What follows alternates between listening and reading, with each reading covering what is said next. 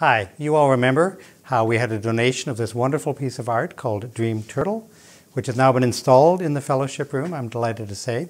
And I know you've seen this before, but what is new is we now have a plaque on the side of the wall. And the plaque includes this weird looking shape, which is called a QR code. And Lyle is going to show you what is so cool about that.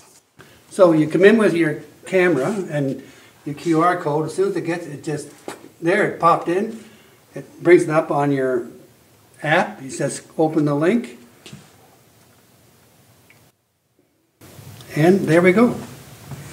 Hi, my name is Ronnie Frankland. I am a grade 13 at North Park.